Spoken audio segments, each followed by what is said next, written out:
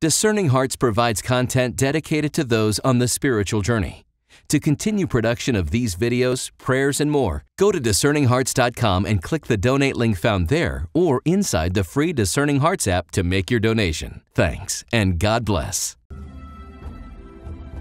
DiscerningHearts.com presents Building a Kingdom of Love with Monsignor John Esseff. Monsignor Esseff is a priest of the Diocese of Scranton, Pennsylvania. He has served as a retreat director and confessor to Saint Mother Teresa. He continues to offer direction and retreats for the Sisters of the Missionaries of Charity. Monsignor Esseff encountered Saint Padre Pio, who became a spiritual father to him. He has lived in areas around the world, serving in the Pontifical Missions, a Catholic organization established by Saint John Paul II to bring the good news to the world, especially the poor. He continues to serve as a retreat leader and director to bishops, priests, sisters, and seminarians, and other religious leaders. Building a Kingdom of Love, Reflections with Monsignor John Esseff. I'm your host, Chris McGregor.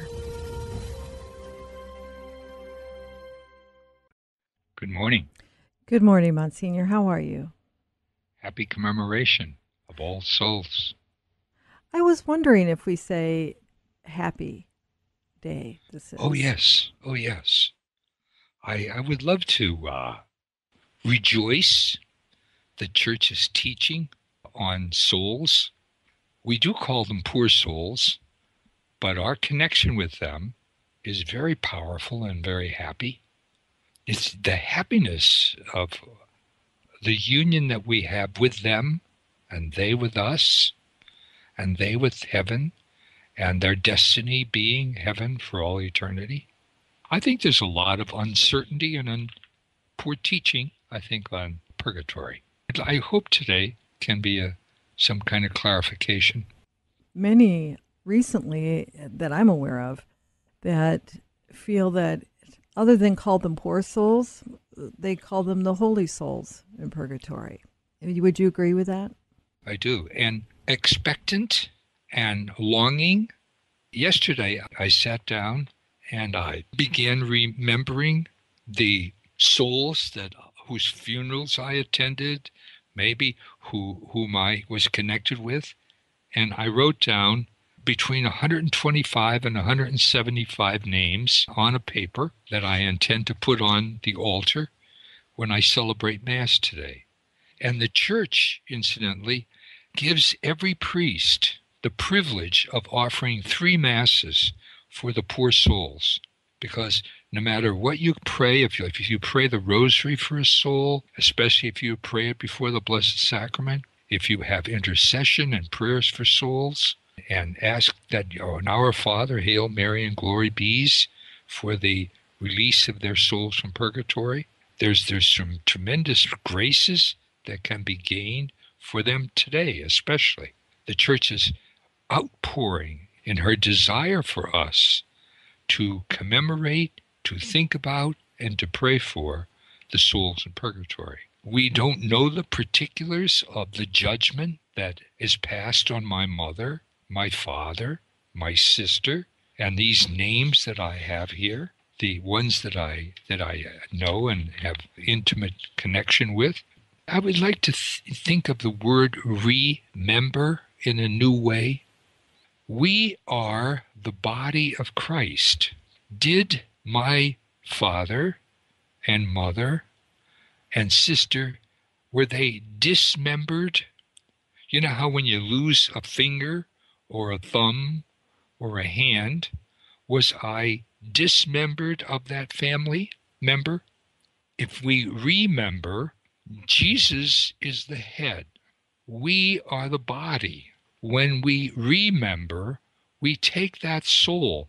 I've taken all these souls, and it was really a powerful experience for me as I reconnected, remembered the body of my family, my friends, my acquaintances, those that I wanted to pray for. And I had this wonderful, more complete image of the body.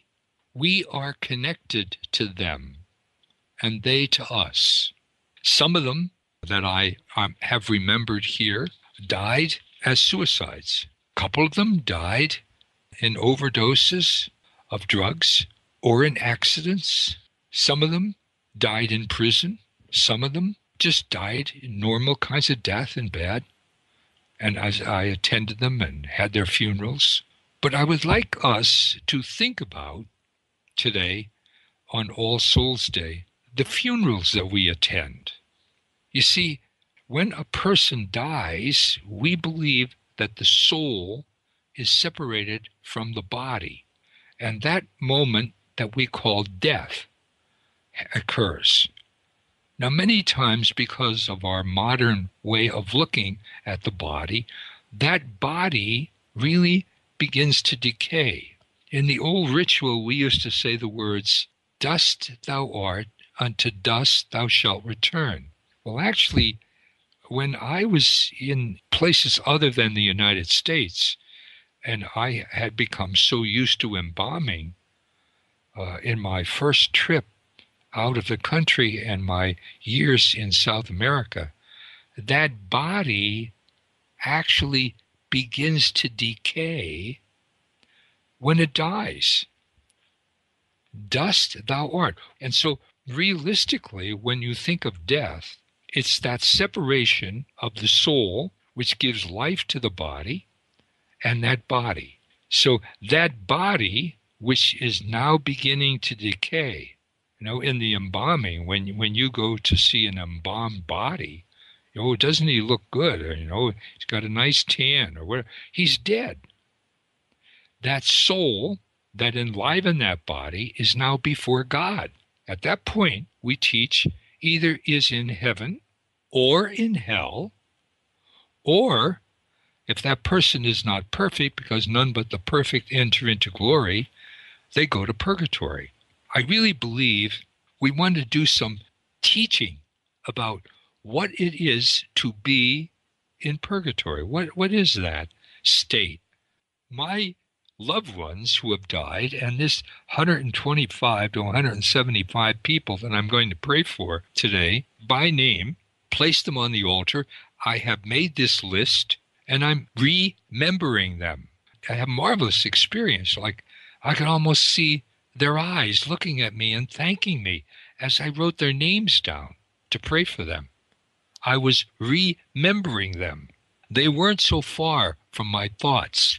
As I was remembering them and thinking about them, where are they? What does the church teach about them? Well, they haven't had anything to eat. They're the souls. They don't eat. They don't drink. They have no sex. They don't sleep. Every bit of them is drawn to God, for whom they were made. Every bit of the soul is made for God. And yet, since they are not yet united, how? Let's listen to what happens to the soul when it's baptized. I think the most important teaching with regard to all of us is what happens to our soul when we are baptized. St. Paul's letter to the Romans. I'll begin with the 6th chapter. This is a very famous teaching on baptism. Brothers and sisters, are you unaware that we who were baptized into Christ Jesus were baptized into his death? We were indeed buried with him through baptism into death, so that just as Christ was raised from the dead by the glory of the Father, we too might live a newness of life. For if we have grown into union with him through a death like his, we shall also be united with him in the resurrection. We know that our old self was crucified with him, so that our sinful body might be done away with, that we might no longer be in slavery to sin, for a dead man has been absolved from sin. If then we have died with Christ, we believe that we shall also live with him. We know that Christ, raised from the dead, dies no more. Death no longer has any power over him.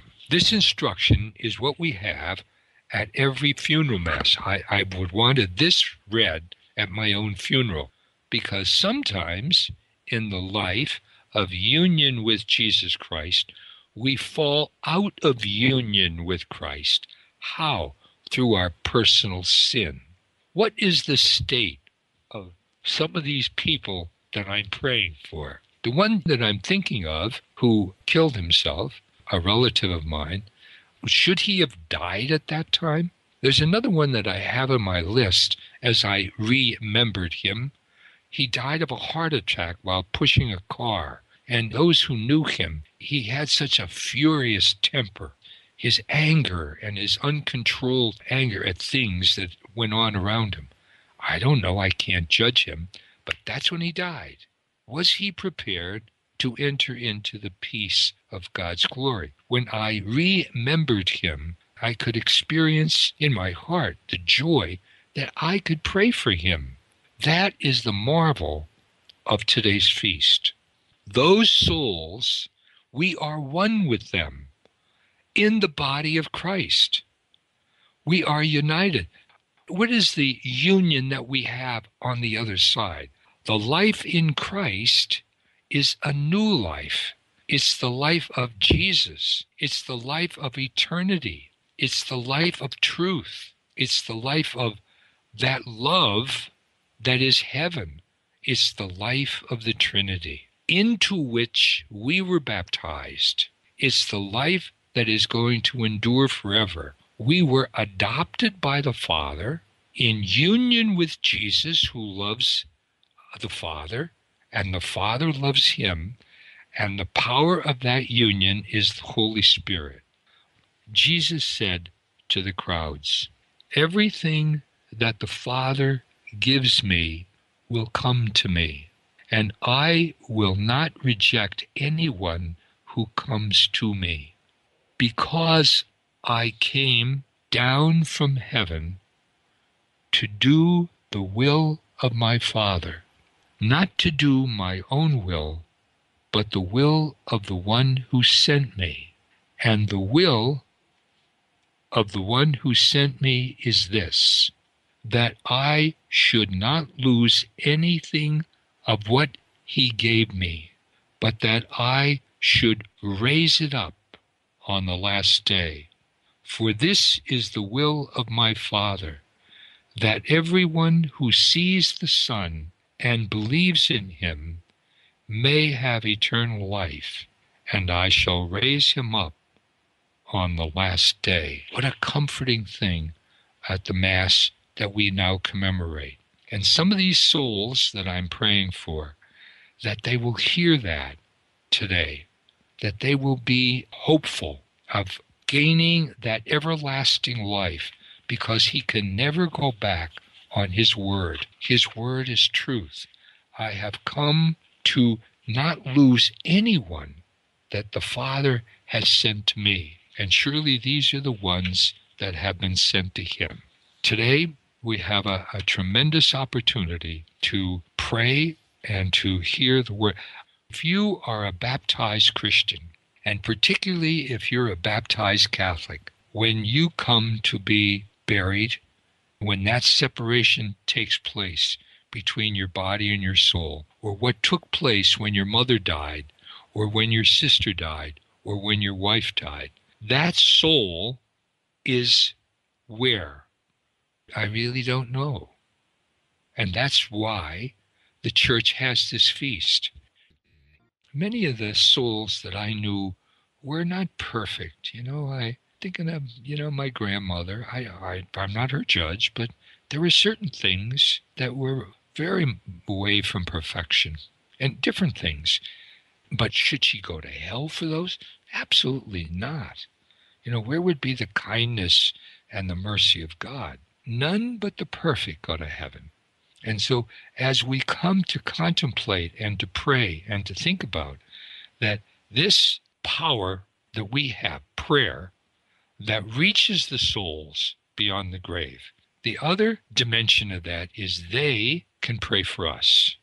I think there's a joyfulness, but a kind of a solemnity, a reverence, a quietness, a reflectiveness, a prayerfulness. I would invite people all over the Catholic world today to enter into an inner prayer, interiority, to think about our baptism and our union with God. The Church reminds us at this Mass, where we read from the Book of Wisdom, the souls of the just are in the hand of God, and no torment shall touch them. They seemed, in the view of the foolish, to be dead, and they're passing away from us affliction, and they're going forth utter destruction. But they are in peace. For if before men indeed they be punished, yet is their hope full of immortality. Chastised a little, they shall be greatly blessed, because God tried them and found them worthy of himself. As gold in the furnace he proved them, and as sacrificial offerings he took them to himself. In the time of their visitation they shall shine and shall dart about like sparks through stubble. They shall judge nations and rule over peoples, and the Lord shall be their king forever. Those who trust in him shall understand truth, and the faithful shall abide with him in love, because grace and mercy are with his holy ones, and his care is with his elect. They are going through trial. Dying is not easy. Dying has always been difficult. It goes with the dying. But it's like gold that's being purified by the fire. If the gold could speak, it would hate the fire that burns it. Yet that's exactly what's happening to each of us as we go through trial and affliction. You see, that union that we have in our hearts with Jesus is that union that we have with him. He first, Jesus, suffered and died and rose. The cross into which we were introduced in our baptism, we were introduced to the cross of Jesus Christ. We were signed with his cross. We are united with his cross. But then comes the resurrection. For every Christian, for every baptized soul, it ends in glory. We have a life of comedy, not tragedy. There is always, always the story of joy. For the Christian, life ends in glory, because life is union with Jesus Christ, and Jesus Christ always triumphs over sin, over Satan, and over death. Jesus did that on the cross, buried, and rose. That same Jesus is in your soul and in mine. He is the same Jesus in us through baptism. So that our story, like his, united with him, will be suffering, and then dying, and then rising. That same suffering and death and resurrection is taking place in me and in you. I apparently am having a very nice day today, but still, it's the life of Jesus, union with him, that gives me my joy, my union. Some days I have sickness, some days I have pain, sometimes I have whatever that might be, and some days I have resurrection. But each of us has that Paschal mystery going on in each of us. It began when we were baptized, and it will only end in our final death. And then comes the resurrection. For the Christian, and for this day that we call All Souls Day, it is a great joy. Monsignor, that fire that you spoke of, the Holy Father, Pope Francis, was talking about how the saints have been burned in the holy fire of the love of the Trinity. That fire of love between Jesus and the Father is one that kind of helps burn away, essentially, those things in us that bring us to the perfection it sounds as though you were just speaking of. I love the image of fire. And it really began for me with the Sacred Heart.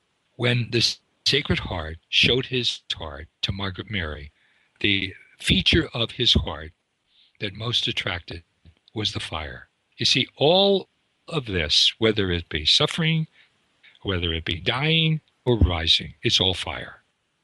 And the fire is the divine love.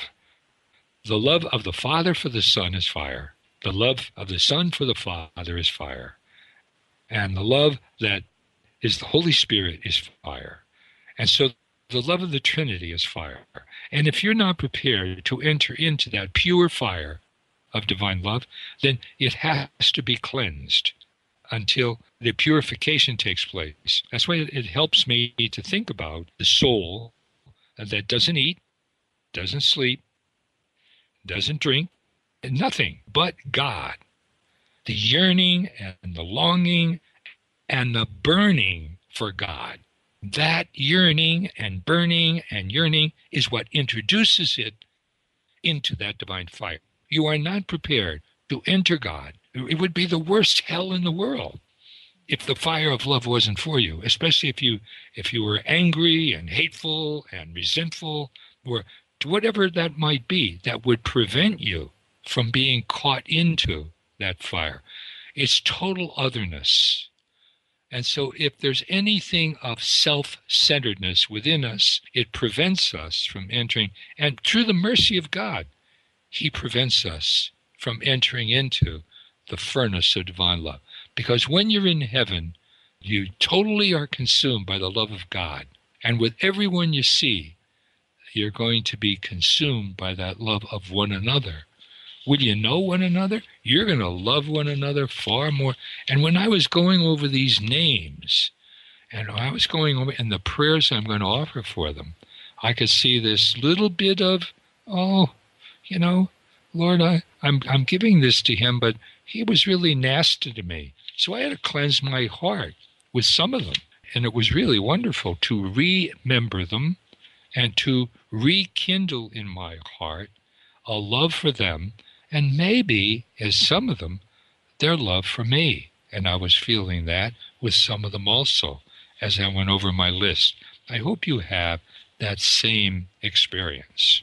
Monsignor, when you were speaking about those people on the list that you're just not sure of, again, Pope Francis was talking about how our hope is an anchor, that the early Christians used the symbol of an anchor, that it was grounded in that shore of Christ's love for us.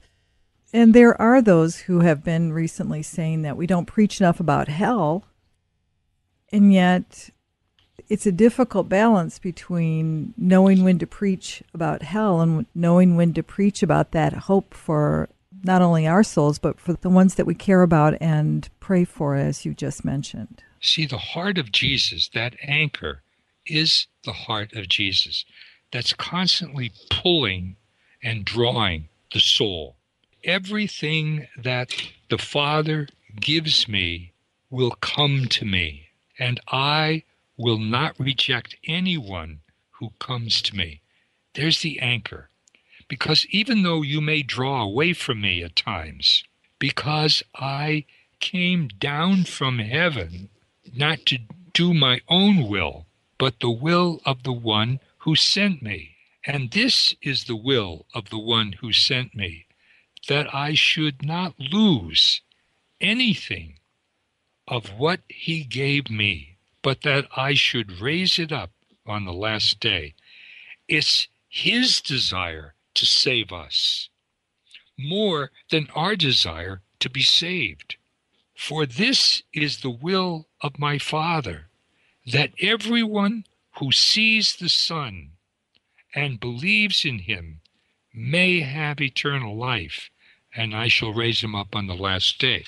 God sent me to draw you, to pull you, to take you with me to heaven. So God draws, wants, yearns for, longs for. It's the soul itself. Did Judas reject it? Well, our Lord himself said, it would be better if this man had not been born, because he himself didn't want it, although I come down to save him. And I didn't want to lose anyone except the one who is the son of perdition. He chose to leave God. He chose to pull away. And damnation is for those, they have a choice. I think salvation is the desire that God has. Final thoughts, Monsignor? We are so afraid of the divine love, and there's nothing to be afraid of. Not to be afraid of dying, not to be afraid of the dead, that we have such a close affinity. And I encourage you now to make your list, and especially today, to take advantage of the outpouring that the Church is giving us of prayers for the dead.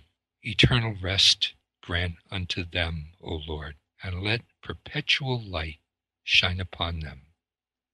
May their souls and all the souls of the faithful departed, through the mercy of God, rest in peace. Amen.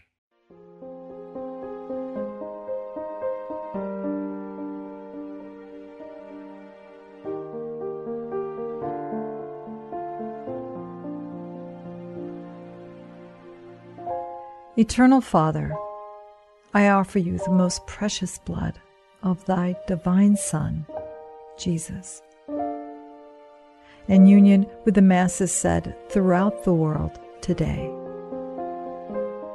for all the souls in purgatory, for sinners everywhere, for sinners in the universal Church, for those in my home and in my family. Amen.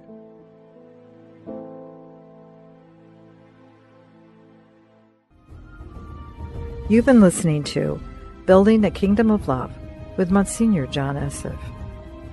To hear and or to download this episode, along with hundreds of other spiritual formation programs, visit discerninghearts.com. This has been a production of Discerning Hearts. I'm your host, Chris McGregor. We hope that if this has been helpful for you, that you will first pray for our mission. And if you feel us worthy, consider a charitable donation, which is fully tax deductible, to help support our efforts. But most of all, we hope that you will tell a friend about discerninghearts.com and join us next time for Building a Kingdom of Love, Reflections with Monsignor John Esseff.